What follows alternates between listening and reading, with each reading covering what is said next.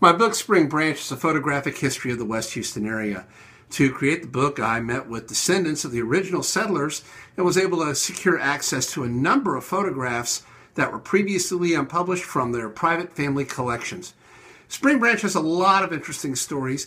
People today think of Spring Branch as being just part of the West Houston area, and they think of the traffic and they think of the suburbs.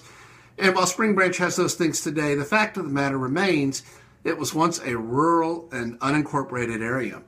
A lot of the pictures that you'll see in Spring Branch talk about those days and what life was like back in those days and share stories of people who settled the area.